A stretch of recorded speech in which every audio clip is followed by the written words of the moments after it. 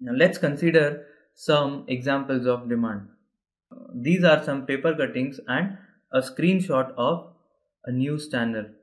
In these paper cuttings, you can see that there are sales of various companies. Now, the sales have been given in two time periods. First is December 12, next is December 13. Now, this very example shows us that the sales of ITC was 7627.07 in December 12, and during December 13 the same was 8623.11. Now what does this show? This shows that the demand for the products of ITC has risen in a year's time. Comparing December 12 to December 13, ITC has done more sales, which means the demand for its product is more now.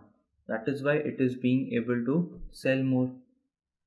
Same is the case with Hindustan Unilever Limited, again with Asian Paints, Dabur, Colgate Palmolive and Imami. The demand for all these products has increased from the last year.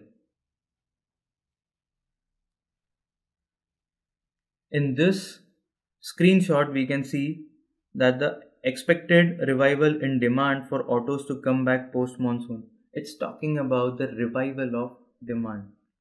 So possibly at this period in time, the auto sector is not doing well. There is not much demand for the cars, bikes and the other automobiles.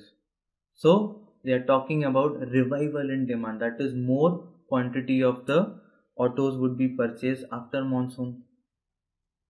Let's move ahead. So let's just summarize what we've done. We've done what is demand.